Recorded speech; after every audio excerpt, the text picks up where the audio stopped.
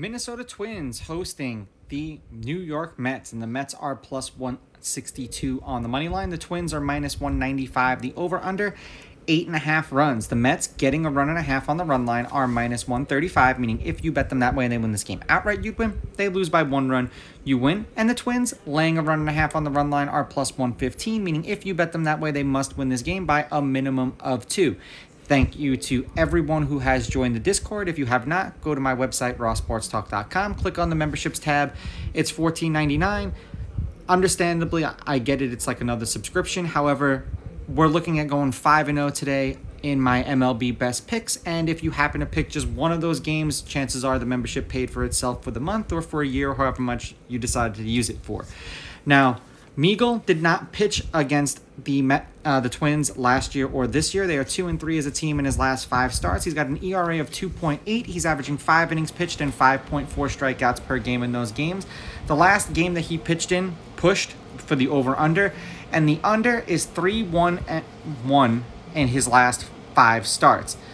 Now, for the Twins, this is a different story because they have Lopez, and Lopez pitched a bunch against the Mets last year as a member of the Marlins. 5 1/3, 7 runs, 6 of which were earned. They lost that game 10-4. That was in New York, and he struck out 5. Then 5 innings, 1 run, 1 earned. They won that game 5-2. That was also in New York. He struck out 5. 2 2/3, 6 runs, 6 earned. They lost that game 9-3. He struck out 1. 3 2/3, 8 runs, 8 earned. They lost that game 11-3. He struck out 2. And then 6 innings, 3 runs, 3 earned. They won that game 6-4. He struck out 5. They are 4-1, the Twins, in his last 5 starts. He's averaging 5 2/3 innings pitched and 5.2 strikeouts per game with an ERA of 1.8. Now, the over has hit in his last 3 appearances against the Mets.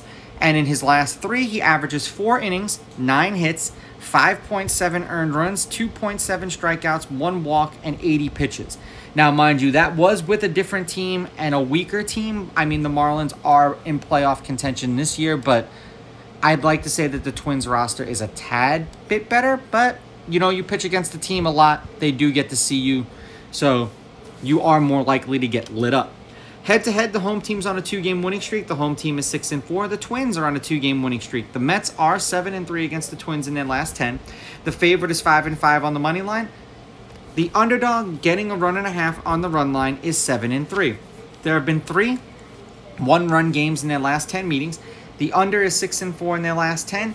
And the under 8.5 runs is 6-4 in their last 10. The 2 games they played this year, the Twins won 5-2 and 8-4. The Mets are 4-6 in their last 10. They're on a 3-game losing streak, and the under is 5-4-1 in their last 10.